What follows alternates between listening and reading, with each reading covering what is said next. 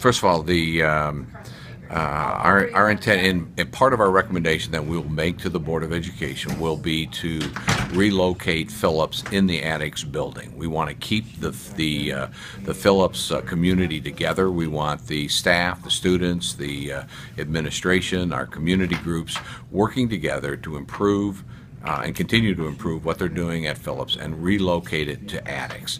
Both buildings are in the same attendance area, and so it's just a matter of keeping the momentum going and what's going on at Phillips, but having it in a new location.